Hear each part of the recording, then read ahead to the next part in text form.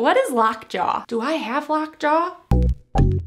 Hi, my name is Whitney and I'm a dental hygienist here to talk about lockjaw. First of all, depending on who you ask, lockjaw can either be specifically related to a tetanus infection or it can be used as a general term describing a jaw disorder, such as from TMJ issues. Pro tip, TMJ is your temporomandibular joint and TMJ pain or TMJ disorder is often referred to as TMD. Since lockjaw is used interchangeably with different types of conditions, knowing how to fix lockjaw first starts with a formal evaluation and diagnosis, because you're obviously going to need a different type of treatment if it's caused by a tetanus infection versus it being from a jaw joint disorder. However, if you have the tetanus version of lockjaw, you'll also be experiencing overall muscle stiffness throughout the body, headache, fever, changes in your heart rate and blood pressure, and sometimes even seizures. The point is, with tetanus, your entire body is impacted, not just your mouth and your TMJ. But lockjaw is one of the most obvious symptoms to watch for, so just keep that in mind if you've never had any jaw issues before and you've been exposed to the tetanus bacteria and all of a sudden your jaw gets locked.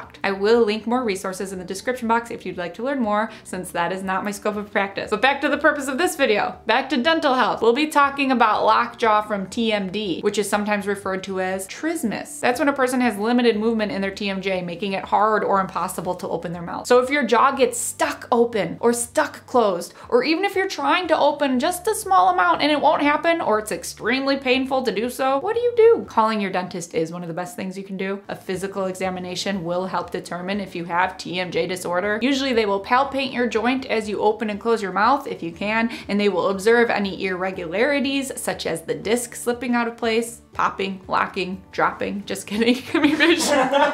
In some cases, your dentist can put it back into place for you, or sometimes they will refer you to an oral surgeon. However, before they attempt anything like that, depending on the severity, they will oftentimes need to take a panoramic x-ray or a full mouth 3D scan to assess the full anatomy of your TMJ and the surrounding structures. Lockjaw is generally due to something functional, like trauma or inflammation in the jaw, and it's typically going to be a result of TMJ disorder, TMD. So in those situations, how to fix lockjaw begins with managing your TMD, managing your jaw joint pain. Symptoms of TMD frequently include popping and clicking in the joint, pain, headaches, earaches, and of course, limited range of motion. To prevent lockjaw and jaw pain, or if you feel like the pain is coming on, some recommendations are invest in a bite splint or occlusal guard to ease muscle tension and protect your teeth. Massage your TMJ and surrounding muscles throughout the day. Alternate a warm and cold compress every 20 minutes. Consider getting braces to correct any tooth misalignment and correct your bite. Get screened for sleep apnea. It's all related. Exercise or meditate for stress relief. Sometimes jaw pain is due to clenching your jaw, which often happens because of stress. Take an over-the-counter anti-inflammatory NSAID such as ibuprofen as directed by your dentist or physician. Eliminate habits such as nail biting or gum chewing because that will aggravate your jaw even more. And temporarily switch to a soft diet if you're in so much pain that it hurts to chew. As for long-term treatment of lockjaw, again, we have to first find out what is causing it to properly treat it. For example, if your dentist finds that you have bruxism, clenching and or grinding,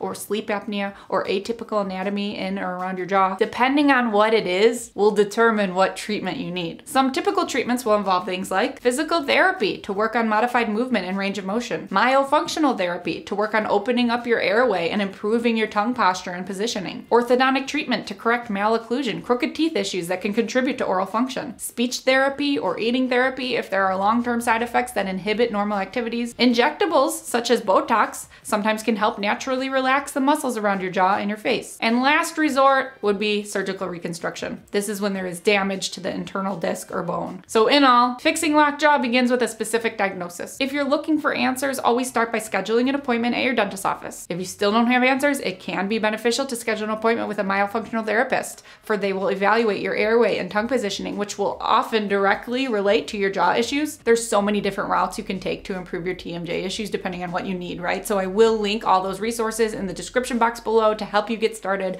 on your journey to relieve jaw pain. I hope this video helped you. Please like and subscribe and turn on your notifications if it did. If you want more teeth talk, you can visit my website, teethtalkgirl.com, and hang out with me on Instagram at teethtalkgirl. Peace, love, and teeth.